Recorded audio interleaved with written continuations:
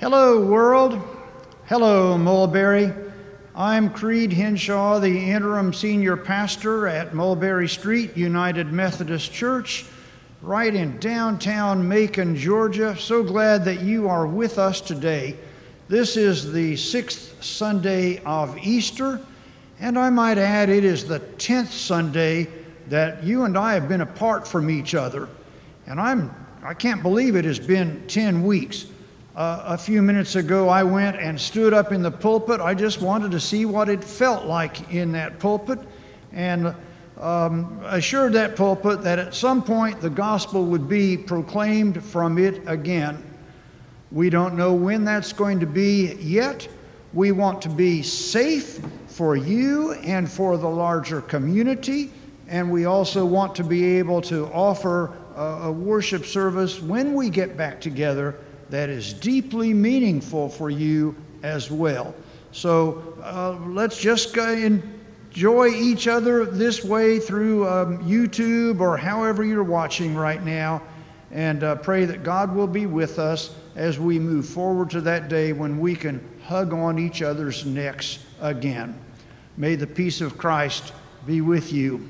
And also with you. Christ is risen. He is risen indeed.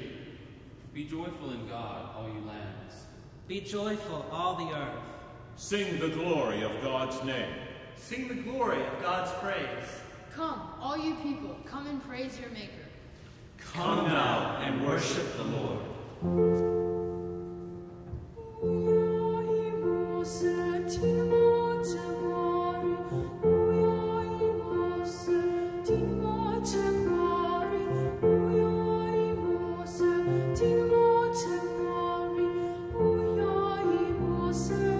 to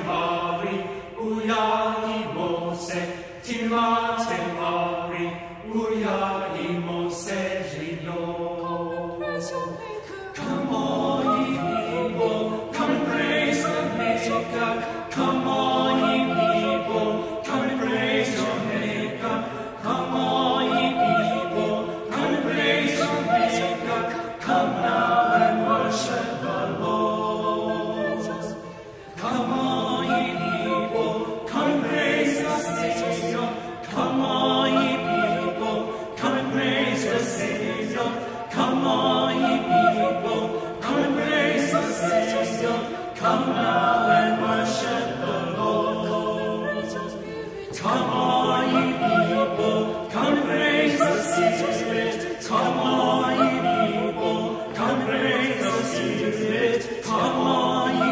on the earth.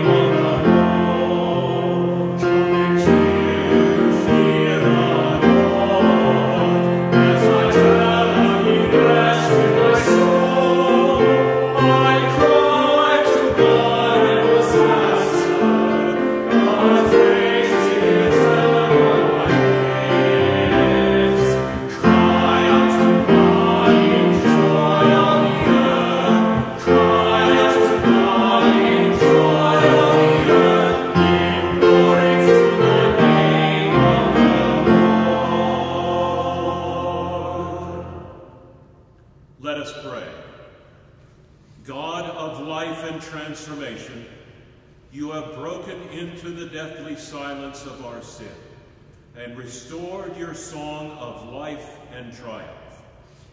By the power of your Spirit, inspire us to shout your praise and joy, and to tell of the wonderful things you have done.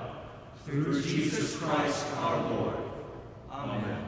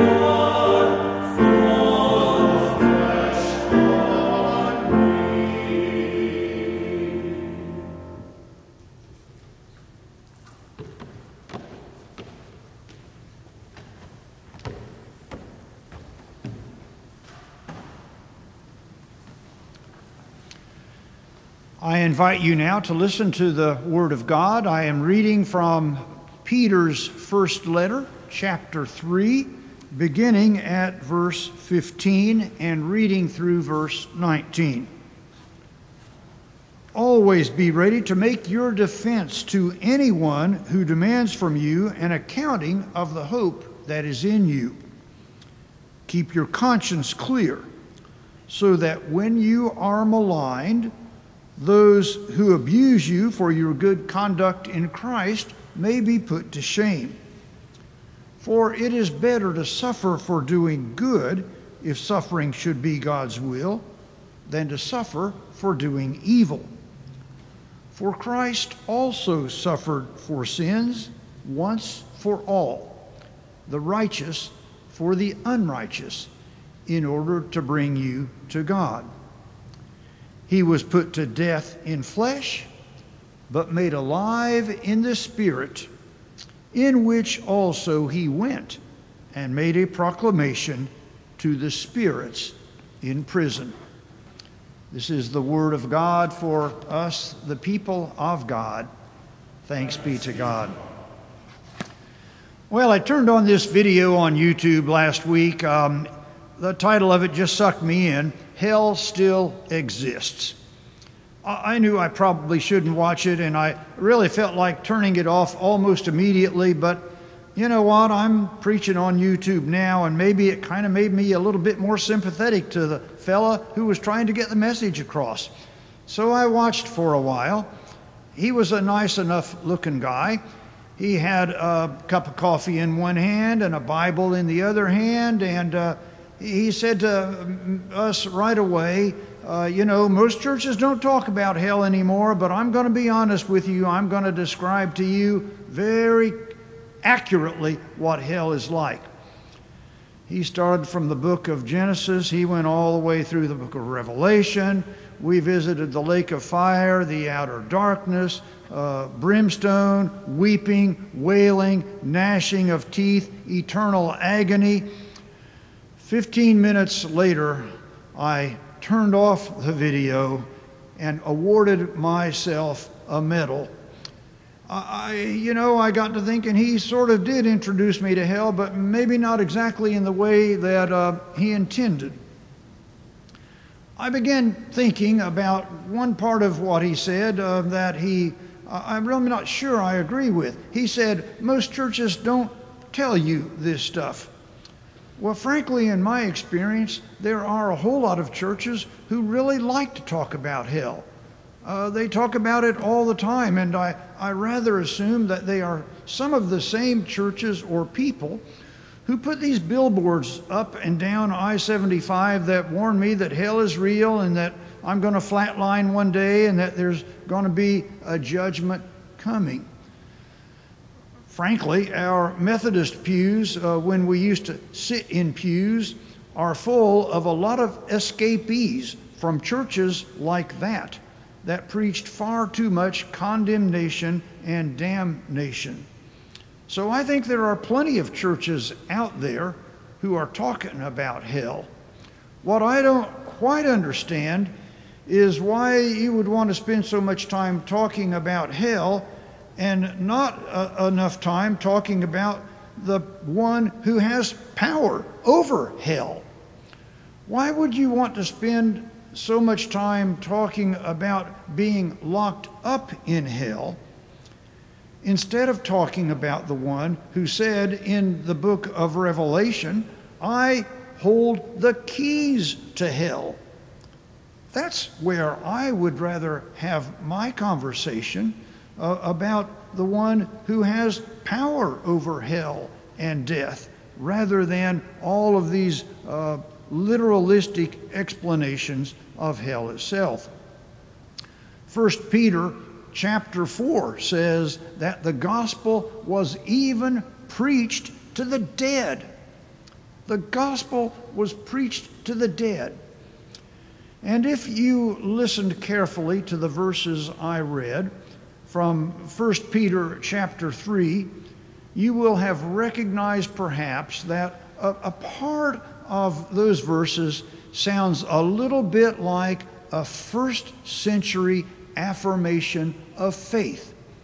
Listen to these words of Peter.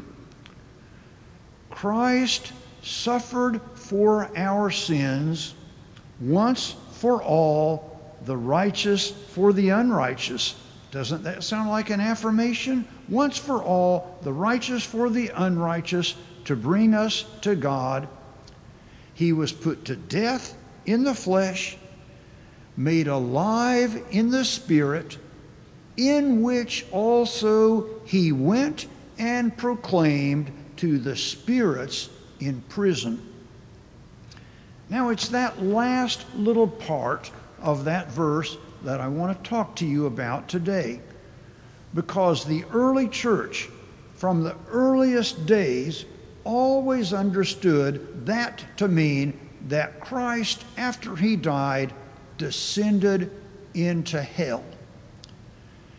After he died, Peter says, in the Spirit, he went and proclaimed to the spirits in prison. Peter doesn't mean that he went to Caesar's jail or that he went to some county lockup. Peter means, and the church has always understood it, Jesus descended to hell after he died on the day between Friday of the cross and Sunday of the resurrection.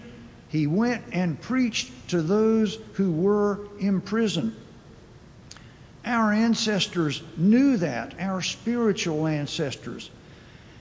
The earliest affirmation of faith, the Apostles' Creed, which we Methodists love to recite, has that phrase in it, he descended into hell. Our spiritual ancestors would be shocked and horrified to see that we have relegated that to an asterisk. If you had a hymnal in front of you, I'd make you turn it to page 881. We Methodists don't say that. It's just kind of down there in the asterisk.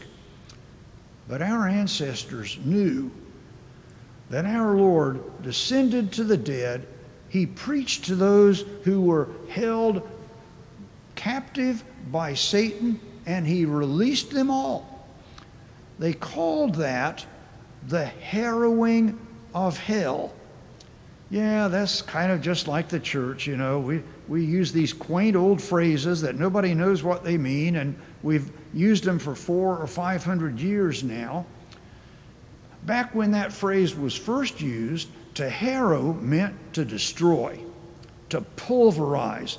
Jesus, when he went and descended to the spirits in the underworld, he destroyed hell. My wife and I raised 3 boys. Back when they were younger, the 2 oldest boys would a lot of times build castles, impressive castles, with their building blocks and their Legos. The youngest of the 3 was not old enough to know how to build. He only knew how to tear down.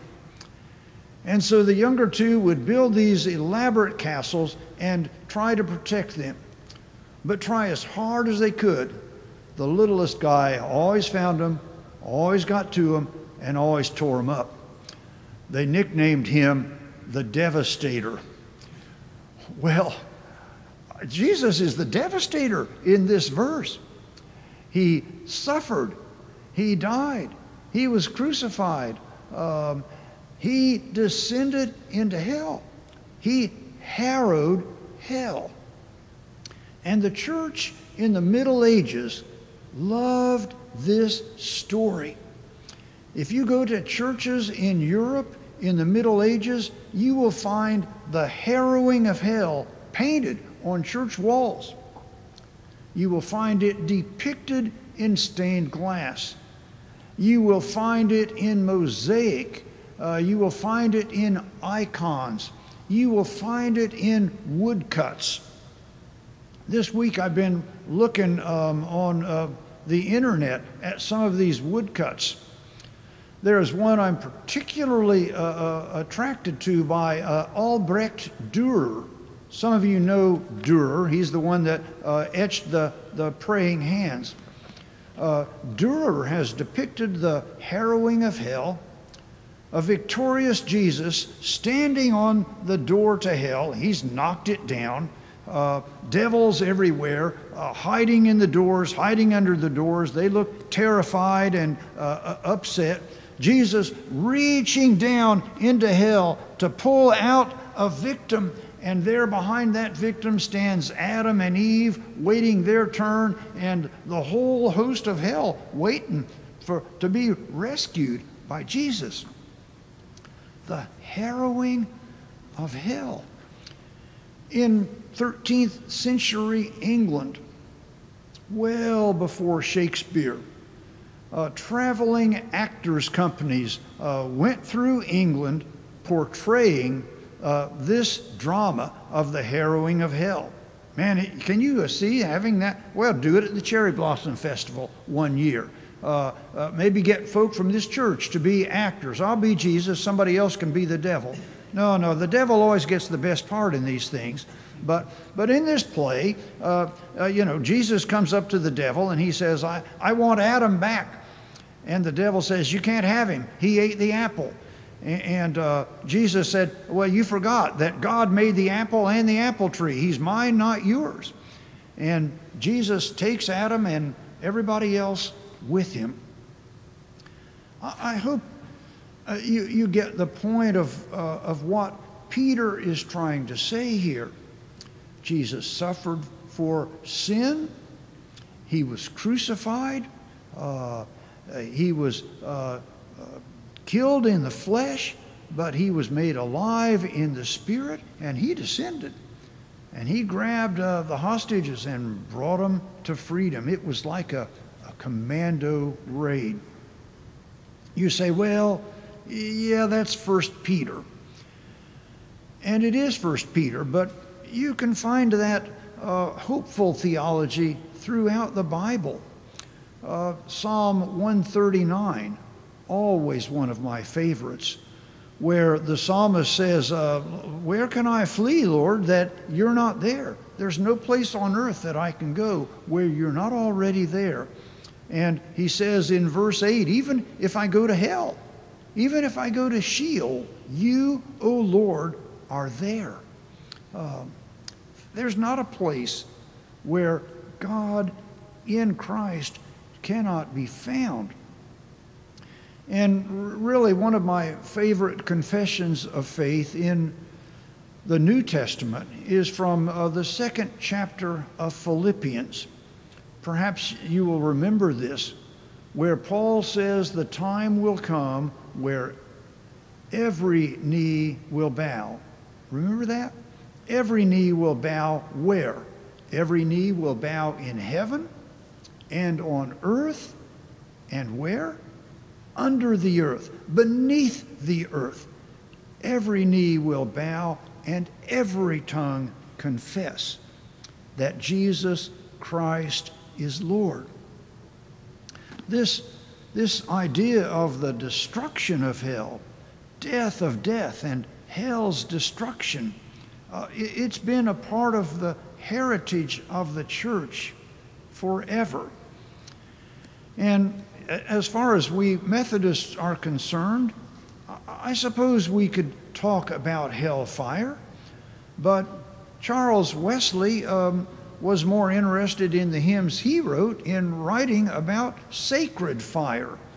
Why would we talk about fire that is going to burn you after death when we can talk about the sacred fire of the Holy Spirit, which Wesley prayed would flow through our bodies while we're alive and burn up in us that part which God didn't want? So I'm happy to leave the hellfire to others and talk about the sacred fire here in this church. Our brothers and sisters in the Orthodox faith, what we like to call sometimes the Eastern Orthodox Church, is really pretty much half of Christianity. They've always been more attracted to this story than we have. The Orthodox Church is not so much interested on Easter in the empty tomb. They are more interested in the empty hell. And so in the Orthodox Church, Holy Saturday is a huge day. And their depictions of Easter is not the empty tomb. It's Jesus rescuing people from hell. And on Easter Sunday morning, in the Orthodox Church, the sanctuary is packed with people, but the priest is outside the church. The doors are closed, and the priest is banging on the church doors as hard as he can.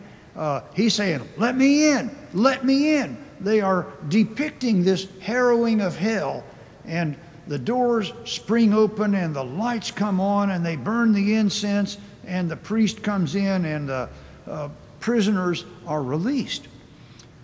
This destruction, this harrowing of hell, is one of the elements of Easter that we often forget. So let me just say, if you're still with me, you've given me about 15 minutes, which is about all I could stand to give my friend on the internet. So hang on for just a couple more minutes, or if you're going to stop right now, just pat yourself on the back and give yourself a medal. I just want to finish with one more story, one more image. Every time there is an earthquake somewhere, there is such a huge pile of destruction.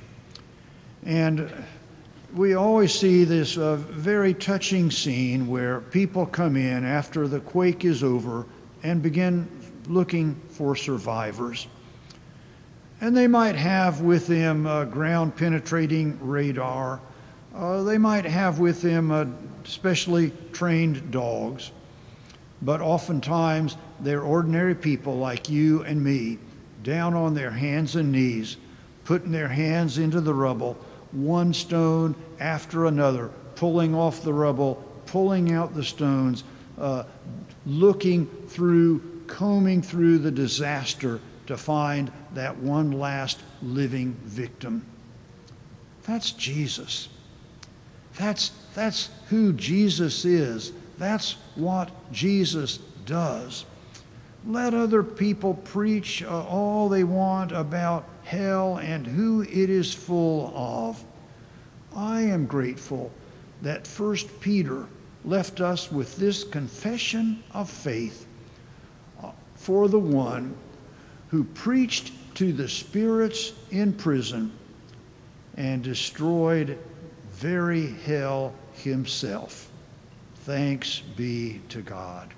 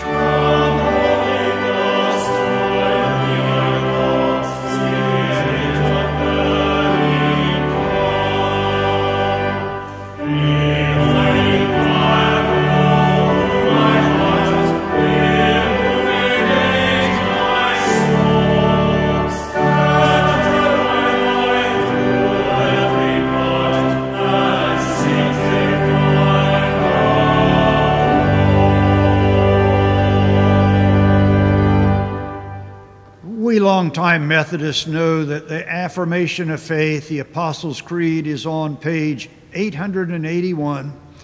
You probably have it at home, I hope, printed in your worship bulletin. We're going to recite it together. I'm here, you're there, we're all together. But I'm going to warn you, there's a new phrase in there. It's an old phrase, descended into hell, be ready. Let us affirm our faith together. I believe in God the Father Almighty, maker of heaven and earth, and in Jesus Christ, his only Son, our Lord, who was conceived by the Holy Spirit, born of the Virgin Mary, suffered under Pontius Pilate, was crucified, dead, and buried. The third into heaven. The third day he rose from the dead. He ascended into heaven, and sitteth at the right hand of God the Father Almighty. From thence he shall come to judge the quick and the dead. I believe in the Holy Spirit, the Holy Catholic Church, the communion of saints, the forgiveness of sins, the resurrection of the body, and the life everlasting. Amen. Let us pray. Thank you, O God, that in Jesus you hold the keys to hell and death. May your Spirit flow through every part of our body, that all that you do not like in us, all that is sin in us, might be burned away, and that we might be living witnesses to your love. These things we ask and pray in the name of Jesus, who taught us to pray. Our Father, who art in heaven, hallowed be thy name. Thy kingdom come, thy will be done, on earth as it is in heaven. Give us this day our daily bread, and forgive us our trespasses, as we forgive those who trespass against us. And lead us not into temptation, but deliver us from evil. For thine is the kingdom, and the power, and the glory forever. Amen.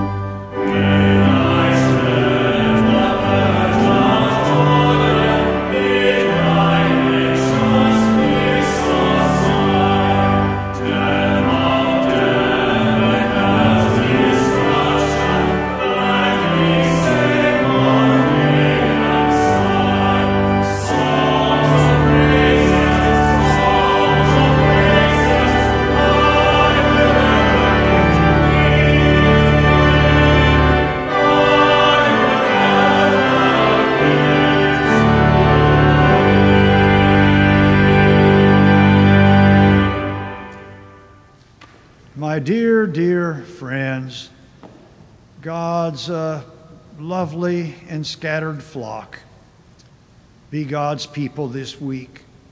Speak for justice. Walk humbly. Love others. do so in the name and in the power of Father, Son, and Holy Spirit. Amen.